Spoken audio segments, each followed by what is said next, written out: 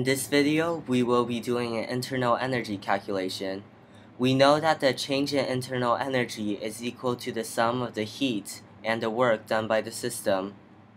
Let's consider a problem. You might want to pause the video now and do the problem yourself first before continuing with the problem and seeing the solution to it. Jimmy wants the biggest balloon for his friend, Tommy's birthday.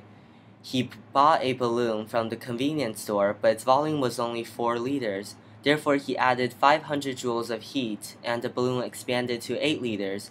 What is the change in internal energy for this process? Assume the pressure is at 1 atm. Let's first consider what variables were given from the problem.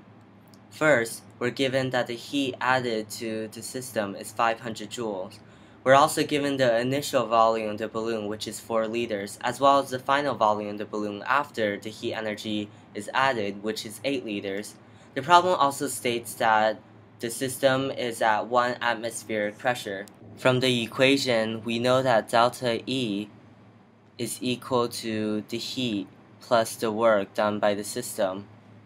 The problem gives us the Q, so all we must do is find the work done by the system.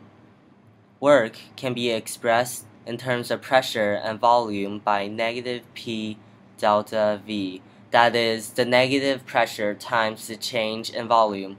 The change in volume is just the final volume minus the initial volume, which in our case is simply 8 minus 4 equals 4 liters. The work done by the system is therefore equal to negative 1 times 4 equals negative 4 atm times L. Next, let's convert atm times liters into joules, which is the unit that we're given for the heat energy added to the system. The work, which is equal to negative 4 L atm, can be converted into joules by multiplying by this conversion factor. This conversion factor can be figured out from the gas constant. Our result gives us 405.2 joules.